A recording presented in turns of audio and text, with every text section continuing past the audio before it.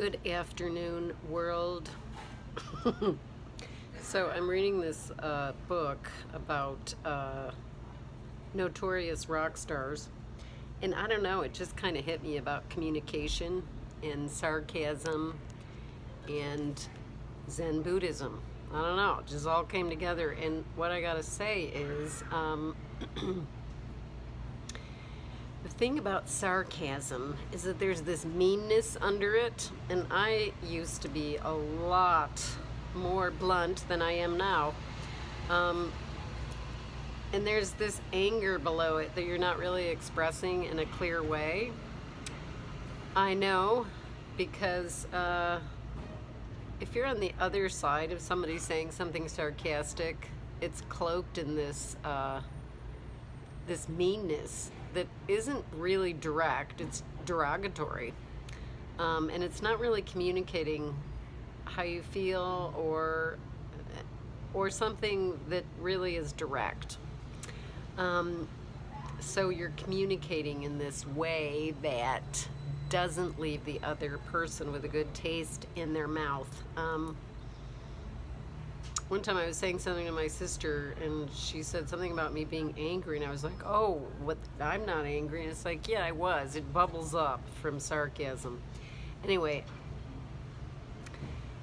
Pema Chodron, that wonderful Buddhist teacher who was a student of one of my favorite Buddhist teachers, Tibetan Buddhist, Trungpa I can't think of his name, Trungpa. Anyway, you know who I'm talking about. He was the first Tibetan teacher to leave Tibet to come to the West. And he was pretty cool. He got out of his robes and wore a suit and wrote a lot of books. And Trungpa, you know who I'm talking about. Anyway, she says, you know, you're not on solid ground. And I love that, because it's like, that's the thing about communicating. You're not always on solid ground. You're taking a chance to really be clear about what you communicate. And it's not always easy, but what else is there? Because if you're just gonna be angry and sarcastic and not really clear in your delivery of what you're thinking and feeling, then how do you really connect with people? So I say, and this is from, this is what I learned living 2 months in a Theravada Buddhist temple in rural Thailand where no one spoke English, and I was teaching the meditation master English. Man, did he learn fast. And he was amazing. What I learned from him is he was this incredible force of nature, and learned, as I said, English lightning fast. He would know what I'm thinking about without me telling him.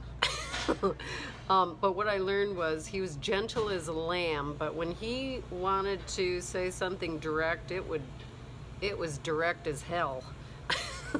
Well, hell is maybe, it was direct like a knife cutting, you know, like there was no, you didn't wonder what he meant. That's what I meant. So he wasn't afraid to say anything. I mean, I gotta go back and see him. He's one of my teachers, and I learned a lot from him. I learned that we think too much, and we just fantasize about what's gonna happen, but it has nothing to do with reality. So, thought for the day: communicate clearly. It's a practice.